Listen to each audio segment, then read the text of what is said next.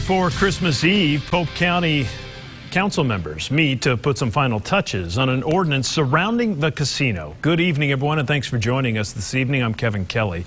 Our Haley Brooks attending the meeting. She joins us with a closer look as to why this step was necessary. Haley. Kevin, a few council members called the meeting tonight to add a zoning ordinance. In tonight's meeting, Pope County City Council members voted to add a C5 zoning. As you know, the casino is coming to Pope County. That has been decided. So now the city has to add ordinances to make it work on paper. The C5 zoning is doing just that, adding a casino and gaming ordinance. Right now, we do not have a zoning classification for a casino for obvious reasons.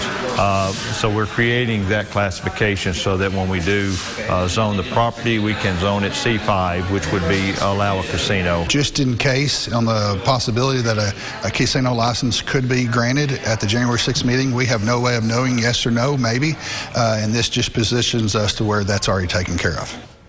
Council voted to add the ordinance immediately in preparation for the Racing Commission meeting, which is happening on January 6th. Now, Councilman Trapp said more red tape decisions could be made in the future, but right now we're in uncharted territory, so it's hard to predict other changes that are coming up. Kevin, back to you. All right, Haley, thank you.